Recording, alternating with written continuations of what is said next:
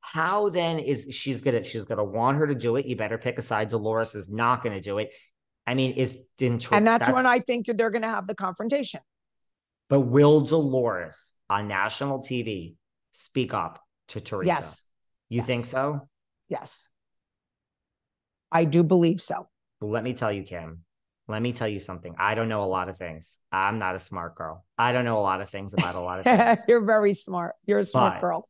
If Teresa tries to force this and Dolores says no, and there is a confrontation, these listeners right now, it just got quiet in the room, girl. Yes. These listeners would love that from your friend Dolores. Love it. There's nothing that they've been asking Dolores to, after that reunion. They were like, they want Dolores to speak up and punch Teresa right between the eyes. I'm sorry. I know. That is what they want. She don't want to. Trust me, she don't want to. Dolores doesn't want to, but I know how she's going to be. If Teresa confronts her and tries to make her life miserable, Dolores is going to hit back. She's not going to take it. She's not going to take it. She's just, first of all, she don't have to worry about her job. Her job is safe. She can fight with whoever she wants. And she's not going to poke the bear, but if the bear pokes her, she's going to poke back. That's my prediction. Are you sure Dolores knows that her job is safe, though? Because that's, I think, the problem over the years is she doesn't want to lose the job. And no shade, girl, because I don't want to lose. No, I think she knows now. You do. Teresa put her in a perfect position. Teresa did it. Thank you, Teresa. Checkmate, Dolores Catania. Checkmate, Dolores Catania. Yeah, who knew?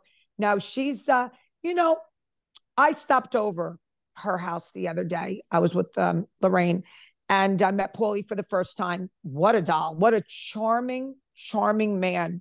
So came in and kissed me hello and so nice meeting you in person. Oh my God, you look so different in person. I said, yeah, well, we all look really brutal on the cameras. Those cameras suck. And he agreed. He's much more handsome in person. He has green eyes like me. He's a doll. He's just a doll.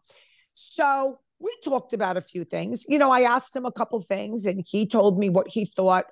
I told him, of course, what I thought. We had a wonderful day. I didn't take pictures. I'm not there to take pictures all the time with them. Dolores was getting ready because she's on the cover of a magazine. I met the peeps that were doing her makeup, and they were selling some makeup that I love. And they're going to send me some things. We have a nice friendship. And I told her, I didn't ask her any questions. I said, D, you're in the best position you've ever been in. I said, they need you. They absolutely need you. So, I just want to say that. And what did she say to that? Did she say, I get it? Or she just was like, really? You think so? I said, yeah, I do think so. I said, who else? Because she said, people say that I don't, do much. She goes, listen, she goes, I filmed so much. She goes, and I had all the big parties. Paulie had all the parties here. He spent a lot of money on those parties. That party was like, the flowers and the way he set everything up and the dancers. She goes, I do my best. Just because I'm not fighting like an animal, like the rest of them, I do my best. And I'm going to tend to agree with her. Listen, I think I see both sides of it. I see what everyone's saying. Too. I think where Housewives is now, I mean, I spent the whole season saying they don't want toxic and you say they like toxic. I think love it. It's the same reason where you too, Kim, said Crystal was going to be fired. And I'm like, Crystal, yes, I did. I don't think that you get fired anymore for being the Doloreses or the Crystals. No, I think when you're a normal person and you can rise up when pushed, but you can function at a party and eat with your fork and your knife and cut your meat. Yes. I think that there's a reward. I think that Housewives is thrilled to have that as opposed to the crazy animals that we have. Yeah, you can't have 7 or 6 crazy animals. It's impossible. You just can't. We have a lot of farm animals, but I do think you're right. And I think Teresa is going to come for Dolores. And I mean, if she does and Dolores doesn't want it and she pokes back after the bear pokes her, I think these people, once again, it's getting very quiet. These people will get their popcorn. They will get butter. Yeah. They will even put some of those M&Ms in the popcorn so it melts and they will just, the salivation down their face. The tree huggers aren't going to like it, but you know what? We're sorry. We know you love Teresa, but you know what? Enough with the kissing ass. Sometimes she does good things and sometimes she does some not good things. So relax. Give everybody a break. Speaking of a break, I would like to. Oh, and by the way, I have one thing to say because I'm not such a fan of this Maj.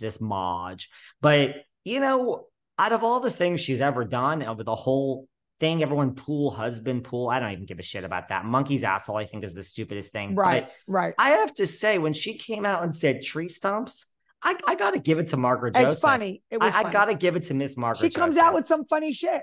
I think that was the bad pool lips, monkey's ass.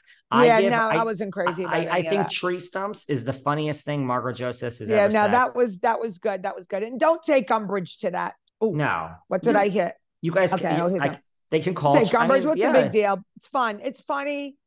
Everybody lighten up. Speaking of lighten up, David has a very good friend that has her own podcast. I've never met her in person. I'm concerned.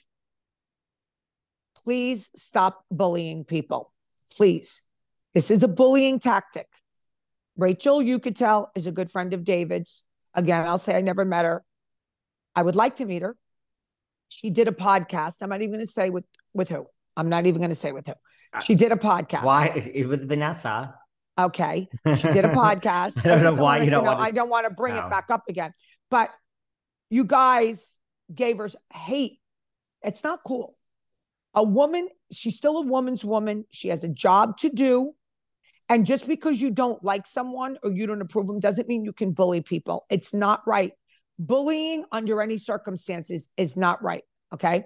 My advice to Rachel, because I've been through this with New Jersey people, be very careful of doing anyone from New Jersey unless you have a very thick skin. Okay. Because Jersey is the craziest ever. They're insane. I'm from Jersey. They are ruthless, just like the cast of Jersey is ruthless. The show is ruthless. They'll come at you and rip you to pieces. If you don't have the heart or the skin for it, don't do any more Jersey. Stick to your other people. Am I clear, David? Listen, a couple of things. I told Rachel the same thing. I said, put your fucking big girl pants on. Yeah. First of all. Second of all, I said, shame on you if any of this affects you. But let me tell you something about Rachel Yucatel. Okay, let me just break it down for everybody here. Despite the fact that she was the face of 9/11, I mean, she lost her fiance in 9/11. Her first thing to the world was she was on the cover of the New York Post, a woman looking for fiance. Right. Regardless of that, for all the people, because we have a lot of people. That's very sad. That is very sad.